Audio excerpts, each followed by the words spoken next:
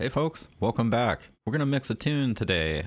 This is a solo song. It's a real kind of quick kind of mix kind of thing. The last couple of videos I've done have taken a while because they're kind of involved, and I thought it would be good to just go through a simple guitar and vocal mix.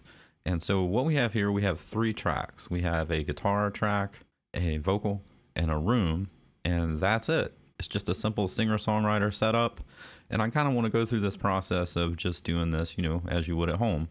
So I might go kind of fast, and I apologize for that. If I lose anybody, just leave some comments. I'll explain what I'm doing. The first thing I want to do, I'm going to take a listen to this track called Acoustic Guitar. Now this was recorded live, all at one time, one person, and we have this acoustic guitar microphone that's actually a stereo. There are actually 2 small condenser microphones at the guitar. And so what you'll hear is vocal bleed into that mic, and the same goes for the vocals here in a second. But the guitar part will sound like this.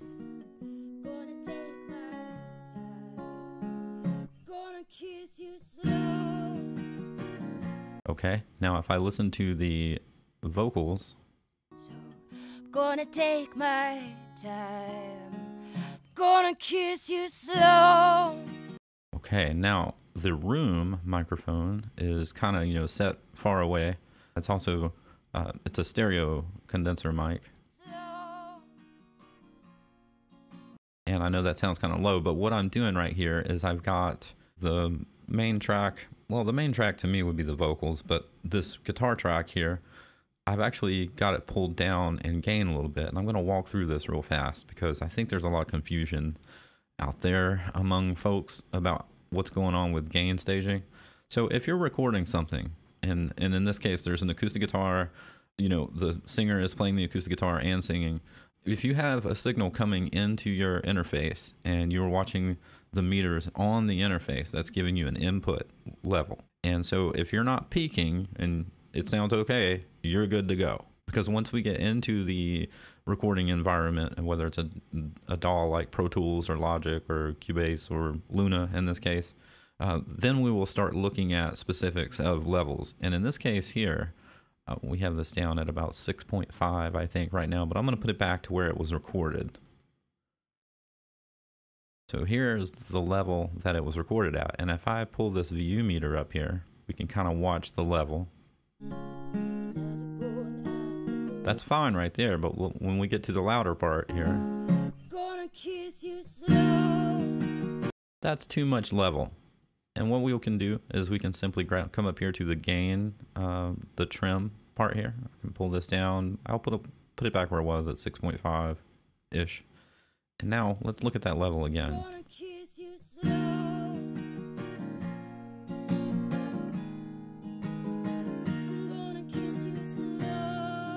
I'm actually, you know, I could probably put more level into it, but they do get louder at the end here. And so, yeah, right around in there, that's, you know, it's fine. That gives me plenty of headroom to work with and to send downstream to the mix bus and to other effects. So that's a quick way of looking at gain staging. And I've done that, and I've done that with the guitar. I've also done it with the vocals and the room, so that they are all sitting in a good space. We can take a look at the vocal right fast. I'll pull that VU meter up here, and let me get to her section here. Gonna kiss you slow. Yeah. I'm gonna kiss you slow. And that's totally cool. You know, it's hovering. You know, it's basically averaging at the loudest parts around the 0. And that's giving me plenty of headroom to work with things. Okay, so with that, I'll hold your hand while I can, and I'll kiss you slow. Even if my heart is breaking, I won't let it show. And if I'm sick with worry, got a lot. Okay, it's pretty simple. I'm not using very much of that room because I think it's going to sound better with a reverb on it. But the room is there for a little bit of space in the background. What I do want to make sure I'm paying attention to, though, is the phase relationship between the close mics of the vocals and the guitar. So let's check those right fast. I'm just going to solo those 2, and we're going to check them with the phase button. There's 2 ways to do it. I can either use the phase buttons up here in the utility, or I can use the phase buttons down here on the fader. So I'm gonna say that the vocal is what I want things to be, compared to. So I'm gonna leave it alone. The vocal is the most important part, right? So I'm gonna test the acoustic guitar against it by switching it out of phase to see how it sounds. And while I can, and I'll kiss you slow, even if my heart is breaking, I won't let it show. And it's definitely in phase right now. And maybe you might need to put on headphones to hear that a little better. But when I switch this to inverted polarity of the phase here, you will hear this thin sound where things just sound wrong. And here we go. And while I can, and I'll kiss you slow, even if my heart is breaking, I won't let it show. And if you notice, all the low end goes away. And while I can, and I'll kiss you slow, even if my heart is breaking, and then it comes back when I put it back where it was. So those are definitely in phase. I'm going to pull this up a little bit on the room and see if that's in phase. So the same process. I'm going to come over here to the room. I'm going to hit this phase button. Kiss you slow, even if my heart is breaking, I won't let it show. And if I'm sick with worry, got a lot on my mind, I'm gonna kiss you slowly. That one's a little harder to hear, but it sounds better the way it is right now. And while I can, and I'll kiss you. There's some comb filtering happening in some of those words, which is normal for a room mic. That's just part of the space that's happening there. And but when I switch it out of phase, and while I can, and I'll kiss you slow, even if my heart is breaking, I won't I lose all the low end and the body out of it. So let's go back. I'm going to undo, and put it back where it was. There we go. So now all three of those tracks are in phase, so I'm ready to go. First thing I'm going to do, I'm going to put some tape on there. So what I'm using here is the Studer A800, and I have it set to 900 tape formula plus 6. Everything else is standard. And while I can, and I'll kiss you slow, even if my heart is breaking, I won't let it show. And if I'm sick with worry, got a lot on my mind, I'm gonna kiss you slowly, gonna take and time is just. And now, since we have this option of using console, I'm going to do that right fast. So on the guitar track, I'm going to use the API Vision console. On the input, I'm using the high pass filter. I'm cutting off the super low end up to maybe, looks like 28 Hertz maybe. I don't know, it's just a guess. So I've got that going on.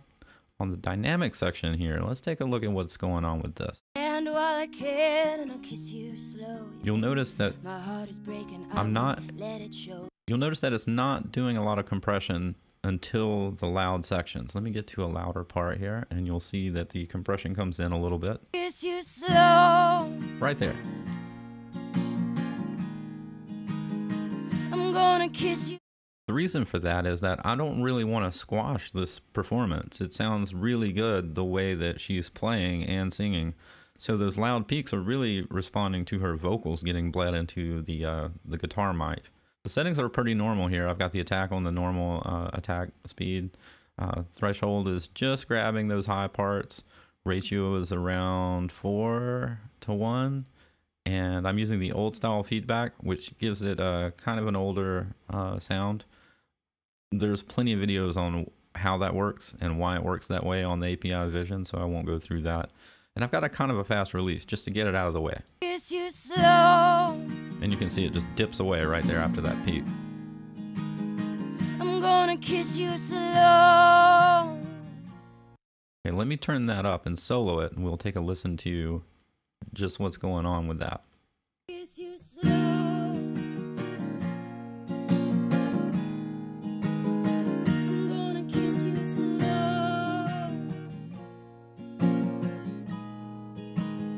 So as compression will do, it's taking the lower level information and pulling it up a little bit. It's taking the higher level information and pulling it down a little bit, just kind of tucking it away into a uniform sound. Okay, so on the EQ, I have opted to use the 560 EQ. It has a little more control over it, and I am pulling down some low end on around the 31 Hertz here. But I have actually boosted a little bit on the 125 area, just a tiny bit. Giving a little bit of boost down there, but I'm pulling out that honky 250 area. That is a problem area in every mix I've ever done. I just pull it away a little bit, everything clears up, and I'm adding some top end. That's all there is to this. So I'm not even adding any gain to it. I'm just using the high pass. I've got a little bit of compression going on and a little bit of EQ happening there. And so let's move on the vocals. Kiss you slow. Okay, so what's going on here? I am doing the same thing. I'm rolling off some of the low end, then I'm feeding it into the dynamics. Actually, I'm feeding it into the EQ first, because I also on the guitar I've clicked the pre-dynamics option to go before the dynamics. That's something that I just prefer to do. So the dynamics here are the same idea. I'm using the fast attack here though. I want to grab those peaks of her singing and then pull them away again real fast, because the release is pretty fast here. And again, I'm using the old style, and let's listen to that without compression. Kiss you slow. I'm gonna kiss you slow. And now with. Kiss you slow. I'm gonna kiss you slow. Very good. Okay, now the EQ, same idea. I haven't done much here. This is it's a great sounding microphone that was used, and so I boosted a little bit of the 125 area, left pretty much everything else alone, but pulled out the 4K because 4K is very harsh usually on my ear, and I pulled up a little bit at 16K because that's a little bit of the air at the top. Now let's do it without EQ, and then I'll turn the EQ on. Kiss you slow. Now with. I'm gonna kiss you slow. Yeah, it's much more tame that way. So now with those two tracks going. Kiss you slow. Okay, on the room, there's not much going on here. I've got a high pass at 30. I probably could have gone higher. I don't need much of that low information for the room sound. The dynamics, I have them on, but I'm not even sure I'm using them. Let me go to a loud section and see if I even used them. No, it's not even triggering, and it may trigger at the end, but it's just using the fast attack, the old style feedback. Yeah, medium knee, 4:1 ratio, pretty simple. It's got a medium release, and it's just tucking away the transients. On the EQ though, I'm using the 550. And I am only changing one thing. I'm putting some air frequencies in above 16K by about 2 dB. That's not much. On the inserts here, let's look at what I'm doing here on each channel. I have, I'm gonna get rid of these VUs. We don't need those anymore. Okay, so here on the inserts on the API, I have each one kind of at the top of the list, except the vocals, because I want to use this De-Esser even before I use that channel strip. And the reason why is because some of those are pretty harsh. Kiss you slow. I'm gonna kiss you slow. Let me turn that off and we'll listen to it without the De-Esser. Kiss you slow. I'm gonna kiss you slow. Yeah, they'll take your head off after listening to it for a while. So turning that on helps a good bit. Kiss you slow. Yeah, evens it out a little bit. I'm gonna kiss you slow. Now we already have a pretty decent mix. So at this point in time, what I would normally do is come down here to the outputs, create a mix bus. I'll put the Neve summing on it. That's what I don't own the API right now, but I know that I like the Neve summing, so that's what I'll turn on. Kiss you slow. And I know that I'm going to want a tube type compressor. I could have used the Varimu. I prefer the Fairchild to it. It's got some mojo. Kiss you slow. I'm gonna kiss you slow. Cool. All right, so that's gluing everything together. Now I could have used the 2500 that comes in the channel or the console emulation, but to me the 2500 is a very modern sounding compressor, and that's just not the sound I'm going for in this mix. So easy decision. I just put the Fairchild on there and we're good to go. we have a pretty good mix so far. Not much else needs to be done. So the rest of this, I'm going to be talking about sort of tucking things in and making them a little better.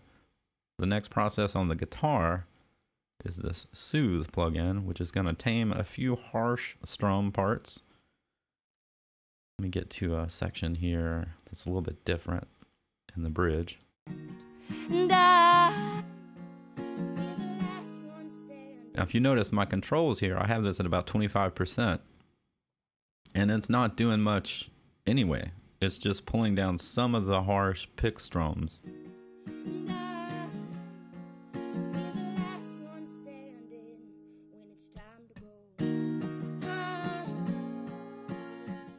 It's reacting mostly to her vocals, which is kind of cool. I've done the same thing basically on the vocal track, where I have the same setup. I think I just copied it over. And I will be the last one standing when it's time to go. Oh. Cool. Now with everything so far turned on, and I will be the last one standing when it's time to go.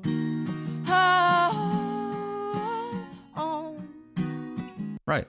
The next thing I'm going to do is I'm going to put a compressor on the last section of this little chain of effects here on the vocals, because there are certain parts that get a little bit too loud and there are certain parts that are still too low. And that's what compressors are for. So it's going to bring up the low information. It's going to bring down the higher information. I'm using the LA3A because it's sort of like an LA2A, but cleaner. And I will be the last one standing when it's time to go.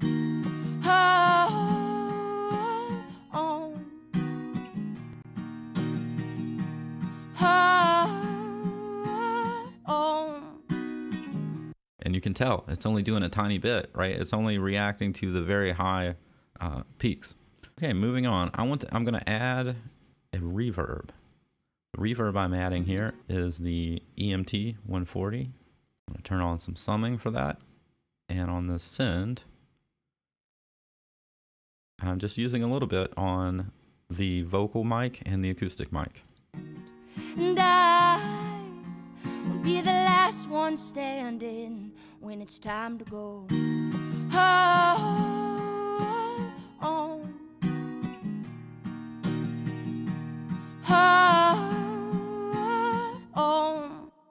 Yeah, just a little bit. And I like to listen to that very closely in the parts that are quiet and the parts that are loud. So if we go back to the beginning here.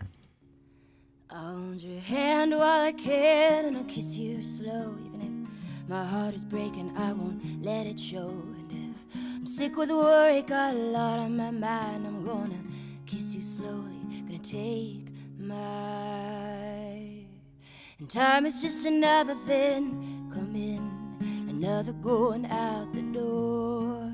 And you were just another of my lovers, but I'll never love another no more. Yeah, it's just building a little space around it, and it's very good at that, by the way. The EMT plate, just amazing. So in the next video, what I'm going to do is we'll do one more process of reverb, and it's a very specific type of reverb that I want to go through, and then we'll do some EQ on the two bus there, and wrap it up. A quick and easy video on a singer-songwriter. So thanks so much for watching. It means a lot to me. Please hit the like. Please hit the subscribe if this has helped you in any way. And more videos are coming very soon.